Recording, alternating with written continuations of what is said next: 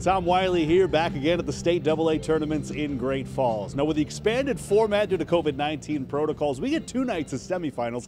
Tonight it's the boys' turn. Great Falls High, Helena Capital, Billings Skyview, and Missoula Sentinel all 1 win away from a spot in Saturday's state championship. Great Falls High and Capital meeting for the first time this season. Bison get a spark from an unsung hero. It's Cale Gunlock bombing away.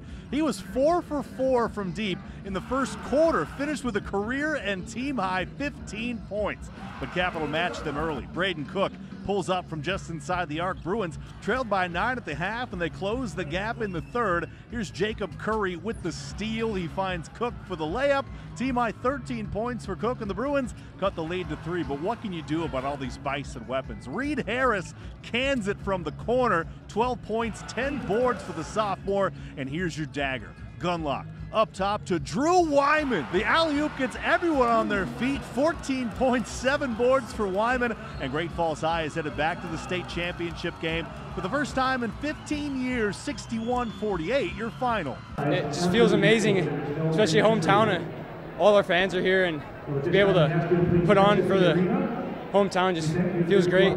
Skyview and Sentinel boys in the nightcap. Lots of energy to start. The ball finds Hayden Kolb on the wing. He drops it in, and he is thrilled about it. The lead changed 7 times in the first quarter. Falcons start to hit their stride, though. Peyton Sanders strips Alex Germer, keeps his balance, takes this one the other way. That gives Skyview an 8-point lead. How about a game-high 27 for Sanders just before half now? Sanders again. This time he finds Abe Siebert in the corner. Yes! Skyview up by 15 at the break. Siebert with 14 in the game. Last night, Sentinel went to Germer in the third. They try the same thing here. He spins into the paint. The floater would drop, and then in transition, he pulls up from 3. That'll cut the lead to 10. Germer with 18, but this was Skyview's night. Kai Kuba from the wing, and he plays the closer role. The defending co-champs are back in the title game. 79-57, your final. Feels great to get back, just to back where we were last year, and we get a state game, and that's what we didn't get last year, and we were hungry for it.